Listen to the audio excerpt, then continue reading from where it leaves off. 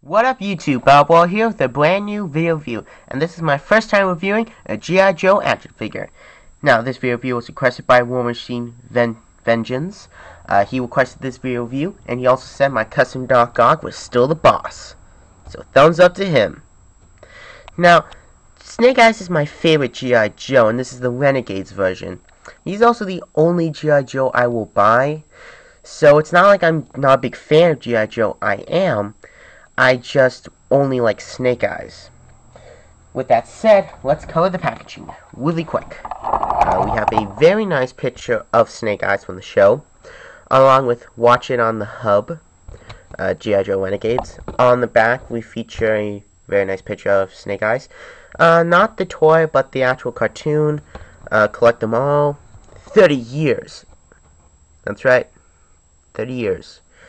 And the bio will be down there. Snake Eyes is a mysterious ninja who helps Scarlett and the others Renegades. He's never spoken or shown his face, but he does reveal himself to be an extremely powerful ninja.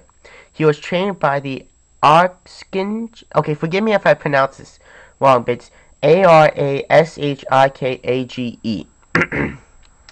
Ninja Clan, the same clan that trained his sworn enemy Storm Shadow, the COBRA ninja mercenary. It's also worth mentioning that he is the ninja commander, and yeah, he got his specs here, which I actually like how it shows that you can cut this out and kind of use it as like an ID badge or something. It's kind of cool. Oh, by the way, his name is classified. Anyway, so we're about to take a look at the world's greatest ninja. I'm gonna get him off his display stand.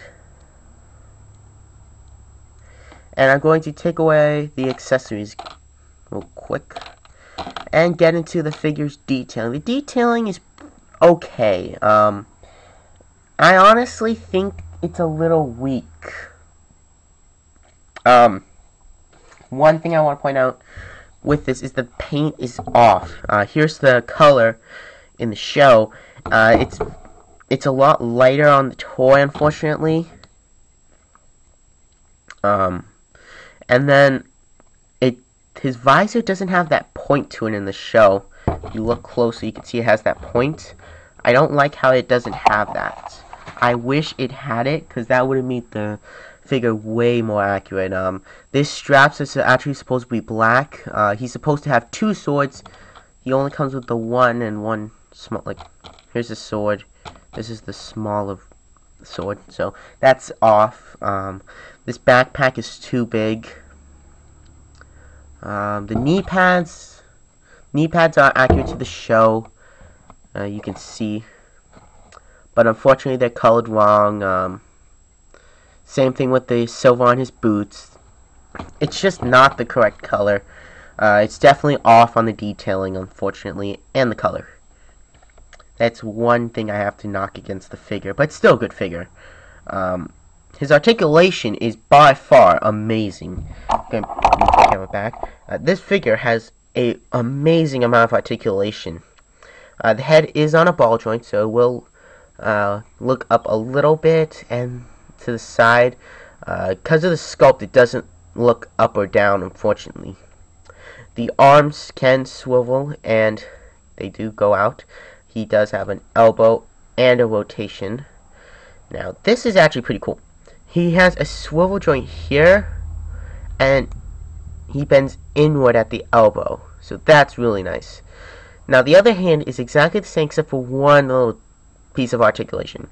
The arm rotates, but it bends outward. So you can see that the hands bend at different angles. That's actually pretty nice.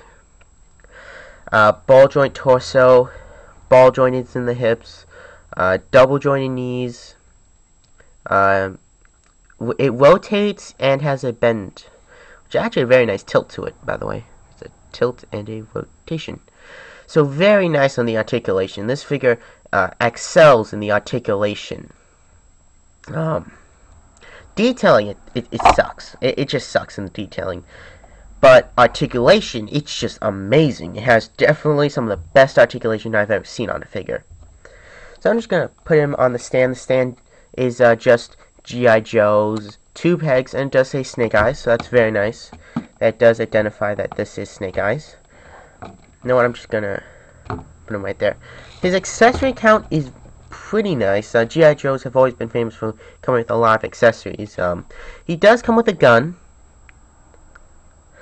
I don't remember him actually using a gun in the show, but I could be wrong. I think he did. I don't remember him having his own gun. He comes with 2 ninja stars. There you go.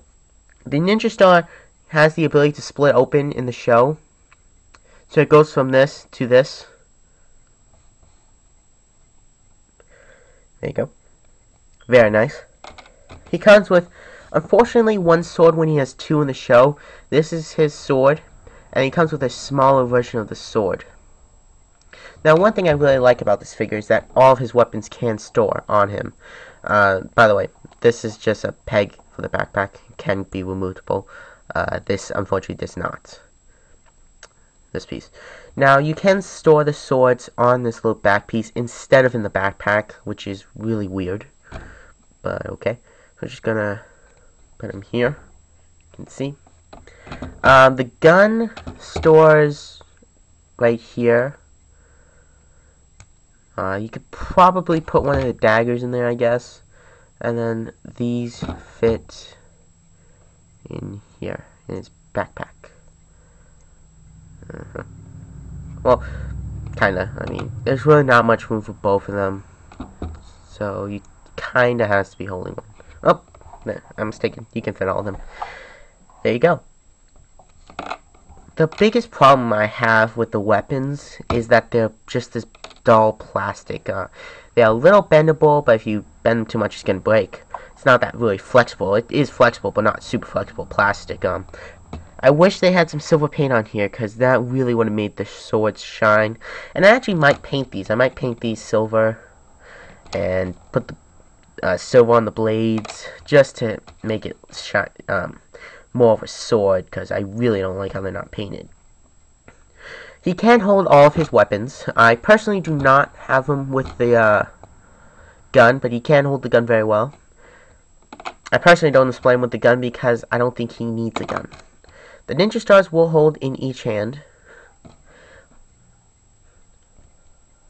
There you go.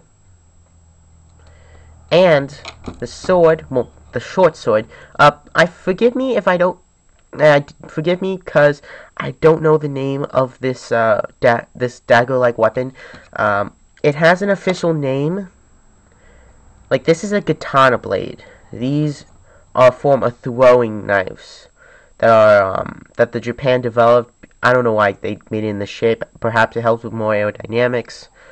This is just it opened up. This is a gun. I forget the name of this weapon in Japan. It has a specific name. But I don't remember it. Now, this hand is tighter when it comes to holding the blades, so I generally put the blade, well, in here, so you can kind of have them point at it like, I'm gonna chop you. Yeah. All around, it's an okay figure. I mean, it definitely is a good figure because it has great articulation. If that's what you look in a figure, then by God, this is your figure. He comes with a ton of articulation. But if you're looking at a figure for accuracy, which is what a lot of people tend to look for in a figure, this just isn't your figure. He is just not good. I mean, he has very little accuracy to the show. The paint is off. The accessories are not painted, which is really unfortunate because I really would have liked to see them get some paint. But he's still a great figure, and I recommend him to anyone who likes good articulation out of a figure. Play-wise, he's perfect. I mean, he's just great when it comes to having him for a toy on your desk to just mess around with. He's definitely the guy to put on your desk and just play with. But if you're one to put on a shelf and, you know, just have a guy who looks like what he does in the show, he's not the one to go with. But I still recommend him. So if you're a Snake Eyes fan or just a G.I. Joe fan, then totally get him. He's worth it. I recommend picking him up for about 15 bucks. You can find him 15 bucks on eBay or under 10 bucks in the stores, because he's still available in stores. You can just run to your Walmart, pick him up right now for like 6 bucks. Totally worth it. If you go over 15 and pay more, then I really do feel like you got screwed, because it's the articulation that's great, but not the detail, which is what a lot of people look for in a toy. So yeah, that's it for my review of the G.I. Joe Renegades Snake Eyes. I hope you guys enjoyed this, and I hope I helped you guys decide if you should get this figure. Now, if you do have it, or you have a friend that have it and you mess with it, let me know what you think in the comment section. I think it's a good figure. It's not good in accuracy. So I guess I'll see you guys later with my another review. Till then, adios.